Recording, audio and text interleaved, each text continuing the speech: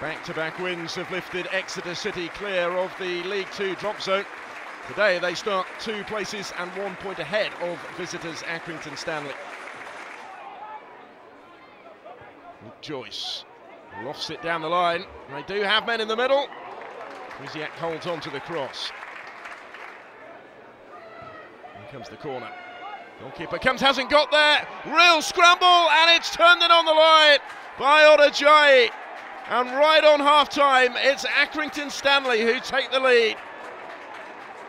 The man on loan from Rotherham with the final touch here after an almighty scramble.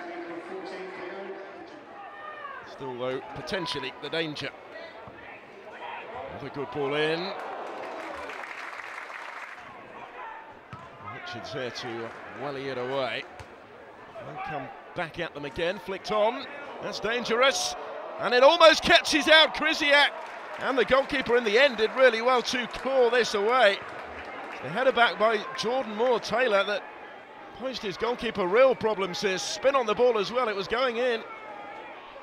This is better from Exeter. Knocking it around with some confidence now. Richards is into the area. And Bettinelli is right behind it. It's a good ball, asking questions here of the Accrington defence. It's flicked on, and it's a good take under pressure by Bettinelli. Partially cleared here. Exeter with everybody forward as you'd expect at this stage, but they can't get the shot away.